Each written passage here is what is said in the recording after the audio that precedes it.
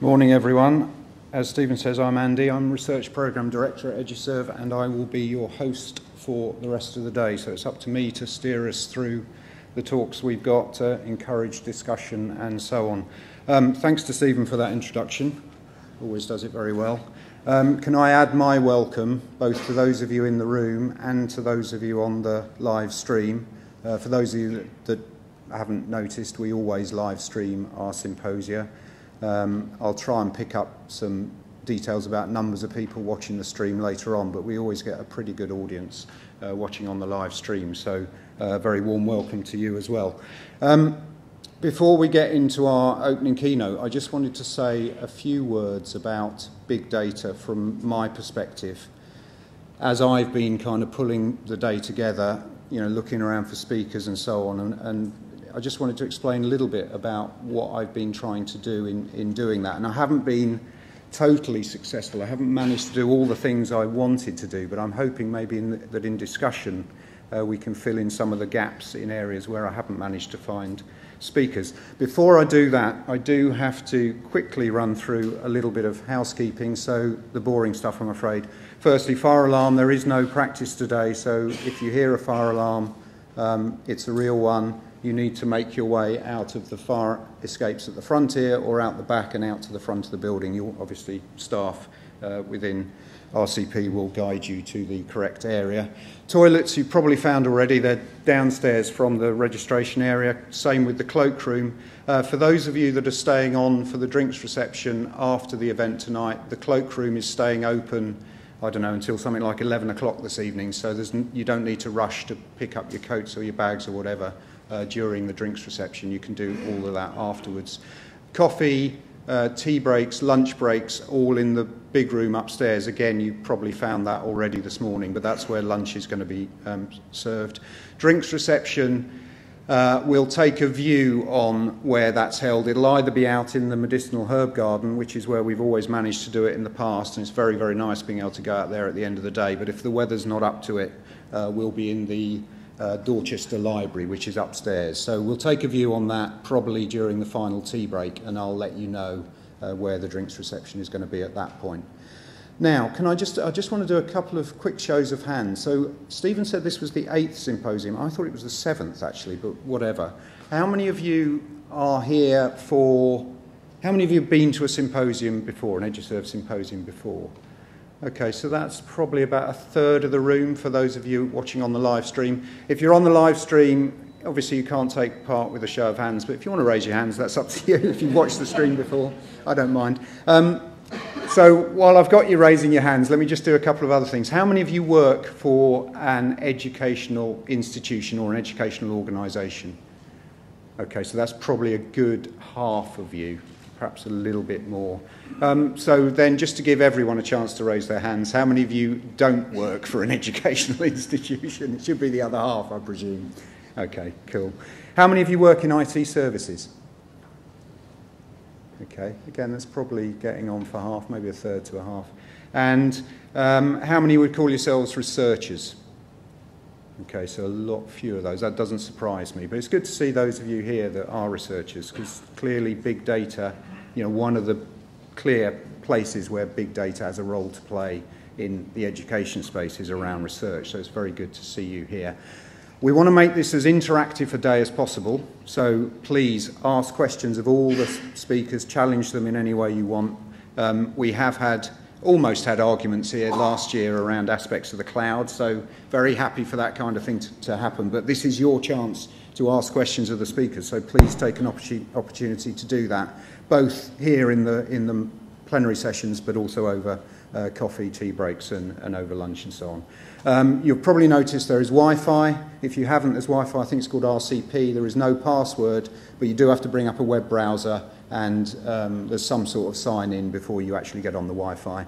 For those of you on Twitter, there is a hashtag, which is behind me, eSIM12. So please tweet as we're going through the day. For those of you on the stream, if you want to ask questions, then you can either do that on Twitter, and Lisa is going to be monitoring Twitter, so please do that on the hashtag on Twitter. For those of you, or the alternative is the forum that's associated with the live feed. You're welcome to ask questions there as well. So last bit of housekeeping, I think. We have an exhibition space upstairs, so if you want to find out more about the kinds of services we offer, then please take an opportunity to look at those stands upstairs. I think we do a lot of great stuff for education, so again, this is a good opportunity for you to find out more about that kind of stuff. In particular, the Education Cloud, which is what we've been building over the last year or so, growing out of the work we did as part of the University Modernisation Fund and the UMF Cloud Pilot. There will be a demo of that at lunchtime given by a combination of Matt and Charlie, who are down the front here. So if you're interested in seeing a live demo of our Education Cloud, please take that opportunity at lunchtime. Right, I have got about 5 minutes and I just wanted to talk to you a little bit about big data. So you've probably heard 2012 is touted as the year of big data.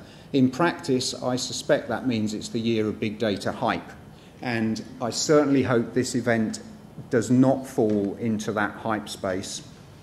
I've been to a couple of big data events this year, and my gut feeling has been that they are big on kind of the possibilities and the theory, but they're relatively low on practical experience and what people are actually doing with this stuff. I hope today will be different. I think we've got quite a good mix of perspectives from some of the theory and so on, but also from people who've actually been building stuff, you know, with big data. So I hope today is going to be different. If you think we haven't succeeded in that, let us know in the feedback forms when you leave, but I really hope today is a little bit different. So what do we mean by big data? Well, those of you that saw any of the emails that came out advertising this event will know that we kind of took as our starting point for this the definition that Ed Dumhill of O'Reilly Radar put together in a piece. He wrote a shortish piece. I still think it's one of the best kind of introductory pieces to big data. I think it was called What is Big Data? If you Google for that phrase, you'll certainly find it. So he defined it as data that exceeds the processing capacity of conventional database systems. Data is too big, it moves too fast, or it doesn't fit the structures of your database architectures. To gain value from this data, you must choose an alternative way to process it. So you'll see from that the three words that are commonly associated with big data, and we'll probably hear more about this as we go through the day: volume, velocity, variety. I'm not going to say any more about that because I'm pretty sure our opening keynote from Rob will say some of that. But those are typically the kind of three key words that are associated with big data and the challenges that big data brings with it. I think it is worth noting that big data refers not just to the data itself and the challenges of managing and storing and curating and that kind of thing. And those are areas where I think the education community has quite a lot of experience of thinking about those kinds of issues. It's also about how you analyse that data, how you find the nuggets of information hidden within that data. So it's very much about data analytics and so on. So, as I say, I think there tends to be a focus on the data word of big data within education and government. That's been my sense as I've spoken to people about the possibility of speaking at this event. I think there's potential confusion with the open data agenda, particularly in the government space. I think big data is different. So big data might be open data, but it might not be. I think that there's a difference there, and I think there is some confusion around that. The other way of thinking about big data is kind of with the kinds of tools that one associates with big data. Things like Hadoop, pretty sure we'll hear more about that as we go through the day. NoSQL tools like MongoDB, even older technologies like BerkeleyDB and so on. Analytics tools such as R. There's a kind of tool set emerging which is very much associated with this space, and I'm guessing we're going to hear some of that today. That said, I think it's easy to focus on the technology and not to think about the bigger picture, about what you're trying to achieve with this stuff. And I think it's important that we don't focus solely on the technology around this stuff. The other thing is this emerging role of the data scientist. It seems to me that role is growing up as this whole thing around big data emerges. There was a blog post from Adam Cooper at CETIS the other day. I don't think he came up with this phrase, but he described a data scientist as being a business analyst who lives in California. Now, I mean, that's somewhat flippant, obviously. I think there is a new role emerging, and I think you know, it's someone who is technical, who likes visualizing stuff, who likes telling stories around data. I think there's a sort of key set of skills in that sort of space.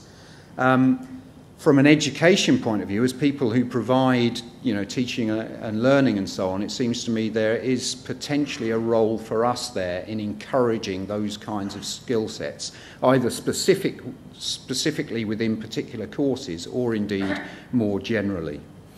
So what are we going to hear about today? Well, big data uses. So we're going to hear about people who are using big data to undertake research, and we're going to hear from people in physics, in clinical practice, in genomics.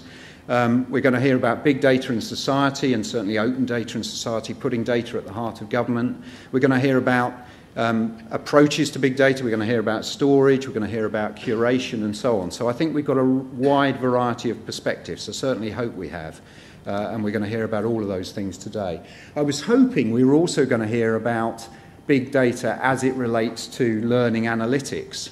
And I didn't manage to find a speaker on that. I think that's probably a failing on my part rather than there not being anyone out there who could have spoken about it. But I do think there's an interesting application of big data potentially around learning analytics and how we track users and monitors users' progress or learners' progress through our systems and so on. So I do think that's an area that we should be thinking about, but unfortunately I haven't actually got a speaker here today to talk about this. So why am I interested? Why is Eduserv interested? Well, Stephen touched on this.